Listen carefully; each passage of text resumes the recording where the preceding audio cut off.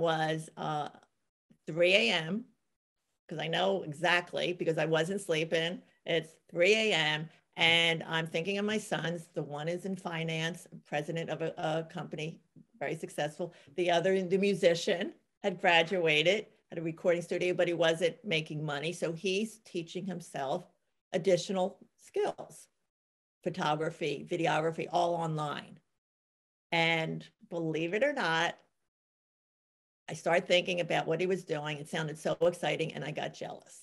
I got jealous of my own son. And this is the moment my life changed. I dared to ask myself, if I was young again, what would I want to be learning?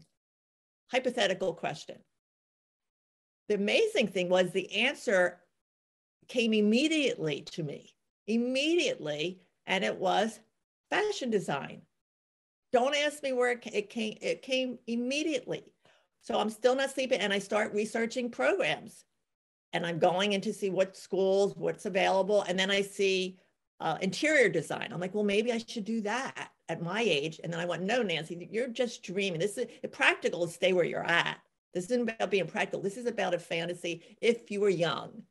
Well, I start researching it. By the next week, I was in New York touring 2 of the top fashion schools and signed up for a drawing class because I did not know how to draw, illustrate, but I started taking it the day of the one tour.